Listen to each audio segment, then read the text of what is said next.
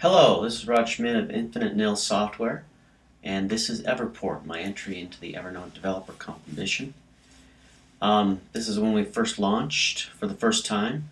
You'll see here that we've got some help that shows us how to use the application, tells us how to use it. This toolbar button lets you add your backpack accounts. This toolbar selects the current account, and this is where you initiate and import into Evernote.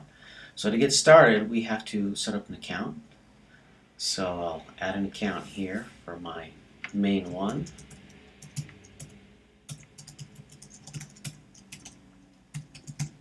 And I won't show you my API key for now, so I'll edit this out later.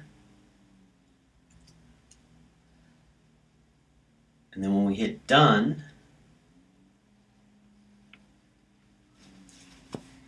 we'll see down here that we're loading the pages, and then all our pages in the backpack account we have selected here is displayed, and it currently shows in this preview view the currently selected page, which is test page 2. That way we can get a preview of what it is we might want to import. So for this example, I'm going to import a couple pages here. Let's see if we can find a good page to import. This is a pretty good example of all the stuff. We've got a file attachment, we've got some images. They take a little bit of long time. But let's select that for import. By default, if you don't select any pages, it'll import them all when you press the button, or you can select the individual pages that you want to select. So then we press import, it tells us what we're going to do. So let's say import, and you'll notice we haven't provided any Evernote account information. At this point, it's saying that we're going to get that information from the keychain.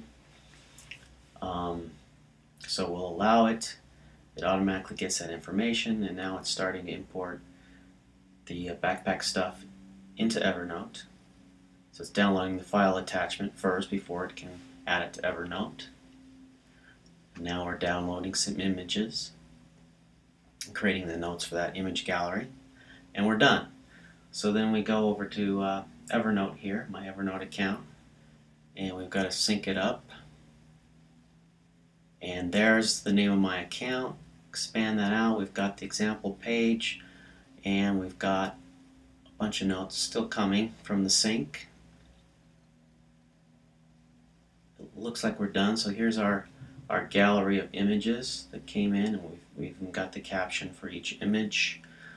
Here's the file attachment. We can quick look at it at that point. Here's the list of things we had to do. Here's a note. It's called untitled note because that note didn't have a title,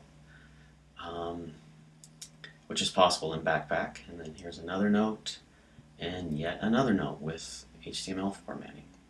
And that is my entry for the Evernote Developer Competition. If you have any questions about it, please don't hesitate to email me at rod@infiniteNIL.com. Thank you.